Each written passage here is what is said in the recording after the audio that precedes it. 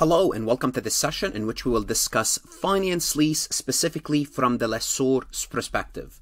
In the prior session, we also looked at finance lease, but we looked from a lessee's perspective. Remember, the lessor is the, in quote, the owner of the asset.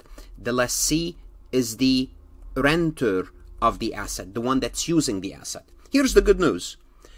To classify a lease under a finance lease, whether you're a lessee or a lessor, the classification tests are the same. They're identical. So that's the good news. So whatever we learned in the lessee accounting finance, it applies to the lessor. So the classification test, which is, remember, there are 5 of them, I will briefly review them, are identical to that of the lessee to determine the classification of the lease, whether that lease is a finance lease or an operating lease, which is we're going to be dealing with finance leases in this session. In the next session, we look at operating lease. So when we have a finance lease for the lessor, we're going to consider this as a sales type lease. So when I say finance lease, sales lease, or sales type lease, it's the same thing. Because when it's a finance lease, as if the owner is selling the asset to the renter. Now, how do we know if the owner is selling the asset to the renter? Or if the lessor, if the owner, in substance, in essence, transferred control. Now we're going to see what does it mean, how do you interpret transfer control of the right of the use of the asset. Then guess what? The lessor has a sales type lease. It means the lessee took ownership or consumed a substantial portion of the underlying asset.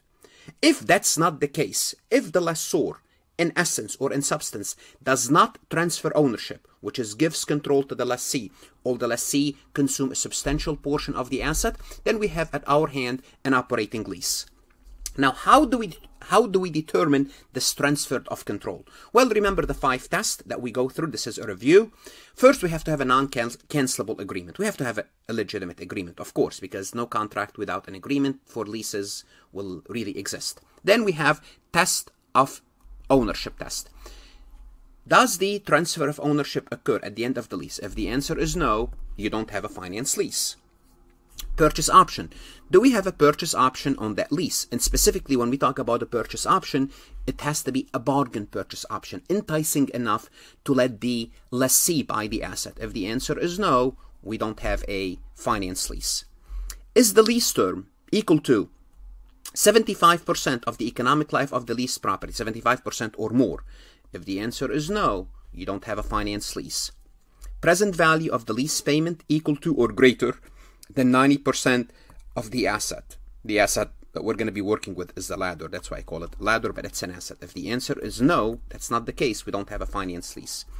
Is there an alternative use test? If there is no alternative use test, in other words, we leased something, we leased an asset, a ladder, and that ladder is so specialized to that company, technically we sold it for them.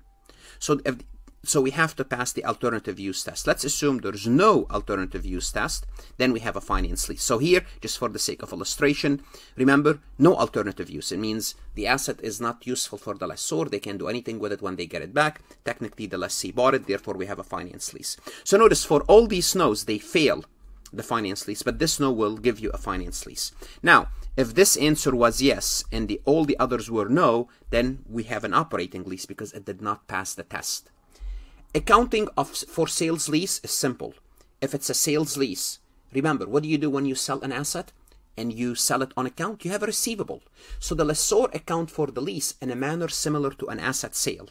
What does that mean? It means I'm going to have a receivable. Specifically, I'm going to have a lease receivable. Nevertheless, it's a receivable. And since I sell the asset, I'm going to remove the asset. So simply put, I'm going to debit AR, basically simple accounting, credit sales, debit cost of goods sold, credit the asset inventory. Okay, this is basically when you sell using perpetual inventory system. This is the entry that you make. Now the AR is called a lease AR, and the asset and the inventory is really a particular asset, but the concept is the same. Now, how do we capitalize lease receivable? So this amount lease receivable, what is it equal to? When we debit lease receivable, what does it equal to? It's going to equal to the present value of the payment received. Remember, the lease would involve a series of payment. Remember, when you lease something, the person, the lessee that you leased it to, will give you payments. Well, the lease receivable, you have to find the present value of those payments plus. So notice here plus for the lessor, you also have to find the present value of the residual value. So when it comes to the lessor, and we'll talk about the residual value later on in a separate session, the lessor would always find the present value of the residual value to compute the lease receivable, whether that residual value is guaranteed or not. So this is how we record the lease receivable: the present value of the payment plus the present value of the guaranteed or unguaranteed residual value. And the best way to illustrate this is to take a look at an example. We're going to take a look at the same example, change it slightly, but basically the same example that we looked for the lessee. Assume that Boeing Capital, which is a subsidiary of Boeing Company, and Delta Airlines signs a lease agreement dated January 1st, X1 that calls for Boeing to lease a mobile airplane ladder, we're going to call it ladder, to Delta beginning January 1st, X1. So we have two parties, Boeing and Delta Airlines. Now we're going to go over this example and show you the details of it, which we saw on the prior session. Before we do that, most likely if you're watching, you are an accounting student or a CPA candidate. If that's the case, great, you have arrived. Please go to farhatlectures.com. I can help you. The reason you are watching because you found me on YouTube and you're looking for some help. Go a step further. Go to farhatlectures.com. Subscribe. I can give you additional information. I don't replace your CPA review course. I'm a supplemental tool to your CPA review course. I give you access to lectures, multiple choice, true, false exercises. That's going to help you understand your accounting courses. That's going to help you understand your material, your leases, your bonds, your CPA material better. If you have not connected with me on LinkedIn, please do so. Take a look at my LinkedIn recommendation. Please click on the like button on this video. If you're liking it, like it. Why not? It doesn't cost you anything. It helps me and it helps others. Connect with me on Instagram, Facebook, Twitter, and Reddit. So here are the details for the deal between Delta and Boeing. The term of the lease is 5 years. It's non-cancelable. You always have to have it non-cancelable. Otherwise, it's if you have an agreement where either party can walk away with no penalties, no stiff penalties, then it's not really a deal. It's requiring equal rental payment of $20,000. Now, although I told you it's $20,000, I'm going to show you how to compute this payment in this example because it's important that you know how to do so. The fair value of the ladder is $95,000. Now, the fair value is important here. The fair value of the ladder is $95,000. It means if they want to sell it today, they would sell it for $95,000 with an estimated economic life of 5 years. So notice, 5-year economic life, 5-year lease. It met one of the lease requirement, which is 75%, greater than 75% of its economic life. Here, the lease is 100% of the economic life. We have a finance lease. The expected residual value after 5 years is $2,926, and you're going to see why I made this number so. There's no renewal option. The ladder would revert back to Boeing at the termination of the lease. That's fine. Delta incremental borrowing rate is 5%. Boeing sets an annual rate of 4% per year, and we know this rate.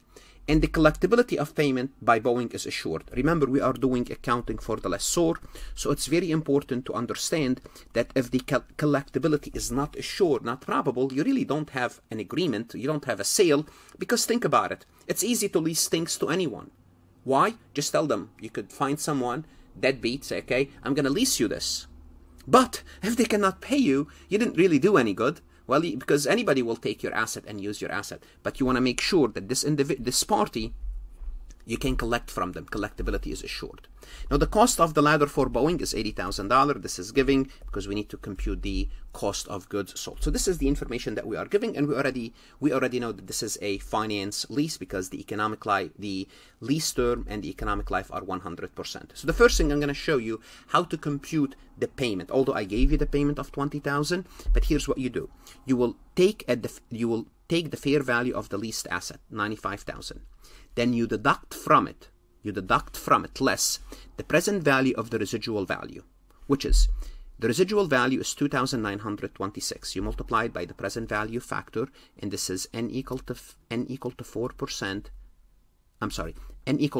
equal to 4, the interest rate is 4, n equal to 5 periods, and this is the present value factor. So the present value of the residual value is $2,405. You will take a look at the fair value minus the present value of the residual value. Now, why are we doing so to find the payment? Because the payments that the lessee pays should be the payment amount received by the lessor for the leased payment. So those are the payments that cover your lease. that cover your lease. Okay, the residual value, that asset is given back to you. So you don't have to cover the payment from that. You have to cover the payment for the lease payment. Therefore, they should be $92,595 in total. Now what you do is you have to find the payment. You will take this amount, you divide this amount by the present value factor of an annuity due, which is 4.62990. I keep mentioning those, those decimals like 0.82, and here there's no decimal. It's a present value factor. If you're not familiar with where this is coming from, please go to Farhat Lectures and look at my time value of money. If you're doing leases, you need to be very familiar and comfortable with the present value of money. So I'm not going to cover this here. I have 5 to 6 lessons explaining the concept. Nevertheless, you will take the amount to be received by the lessor from the lessee payment, and you'll divide it by the present value factor of an annuity due. Why annuity due in this example? Because the first payment was due immediately, January 1st, X1, which is, this happens to be the factor. And if you do so, you're going to come with approximately 19,998 point something. You round it to 20,000. So this is how we came up with the payment. So this is the payment. Sometime it's giving. I gave it to you and I showed you how to compute this. Now let's go back to our lease receivable. How would our lease receivable looks like? It's equal to 95,000. It's composed of the payments to be received from the payment plus the guarantee residual value, which is the present value of those. Notice those together will equal to the lease receivable, which is the fair value. So the fair value is the lease receivable. Let's debit the lease receivable. Let's put the lease receivable on the books of 95,000, credit sales 95,000, and I told you cost of goods sold. The cost of the ladder for Boeing happens to be 80, which was giving, and credit inventory or credit the ladder or the asset for 80,000. So this is the entry that Boeing makes on January 1st, 20X1. And by doing so, notice they made a profit of 15,000 because they, on the income statement, the sales of 95,000 is recorded, a cost of goods sold of 80, they have a profit of 15,000. Now obviously they're going to make more profit from the interest on the deal, but this is the profit that they make on the sale. It's the profit that they make on the sale. Now they're going to have to prepare an amortization schedule with the annual lease payment that they would receive, interest on the receivable, reduction of the receivable, and the lease receivable. The lease receivable we already know starting at 95,000. Immediately Delta Airlines signs a check for 20,000. So well, if they signs the check immediately the check would reduce the amount of 95 to 75,000. It's a reduction in the lease receivable because they signed the check on the same day. There's no interest component to that payment. Well, Boeing will debit cash, credit lease receivable. Then we're going to have to compute the interest. A year later, Delta will make a payment of 20,000. Now Boeing will have to determine how much of that payment goes toward the lease, how much of that payment goes toward the interest on the lease. Well, the lease is 75,000. The interest rate is 4%. We'll take 75,000 times 4%, and that's going to give us an interest of 3,000. So first you compute the interest component, and the interest is based on the lease receivable times the interest rate, which is 3,000. So of the payment of 20,000, we're going to say 3,000 is interest revenue. Okay, and this entry we make on December 31st, and that's why we debit lease receivable, because the payment is received January 1st. So this is December 31st, 20X1 to accrue the interest. So of the 20,000, we allocate 3 to the interest, and obviously the remainder would be allocated to the lease receivable. It's to the lease receivable itself, which in turn will lower the lease receivable to 58,000. Then the process would repeat itself. Then we'll make another payment. We're gonna have to make another payment on January 1st, 20X2. Well, on December 31st, 20X1, we're going to have to debit lease receivable, 2,320, and credit interest revenue. Now, let's see what the balance sheet would look like as of December 31st, 20X1. Well, here we go. We're going to have a lease receivable of 3,000, which is this lease receivable, which is the interest component, plus we're going to have a lease receivable that we have to pay soon, the following day, of 17,000.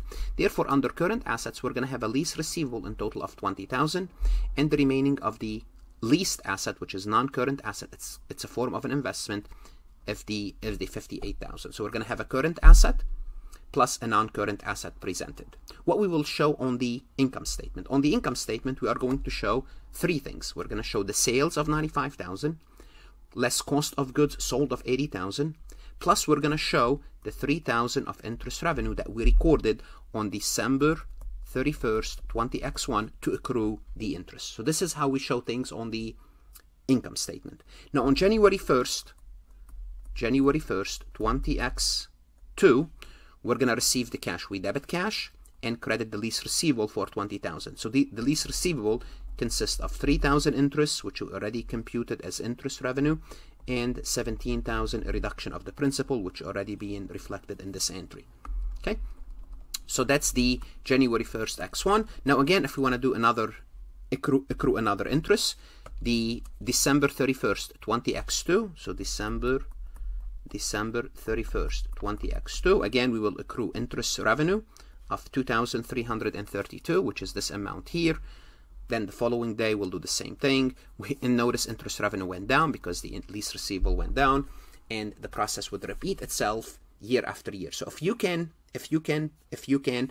work the first 2-3 years, then you can do, actually if you can do 2 years, you can do an amortization schedule of 20 years. That's all the same. So make sure you know how to read this. So after we make the payment, the third payment, the interest is $2,320, the principal is $17,680, the principal goes down to $40,320, which is the lease receivable. Then we compute the interest again based on the new lease receivable. The interest revenue is lower, the $20,000 goes to the interest revenue, the remaining to the lease receivable, so on and so forth. Now we're not done yet, because notice at the end of the lease it has to go down to 0. At the end of the lease, what's going to happen, we're going to have January 1st 20x6. At the end of the lease, we're going to have an interest component of $115.89, which is this amount times 4%.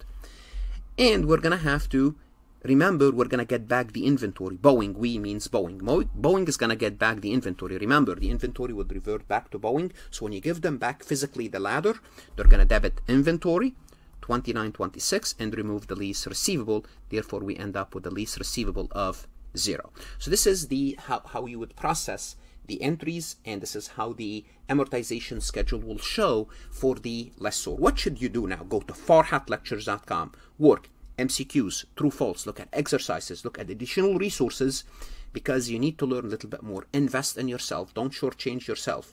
Accounting is important. If you're studying for your CPA exam, it's a long-term investment. Good luck, study hard, and of course, stay safe.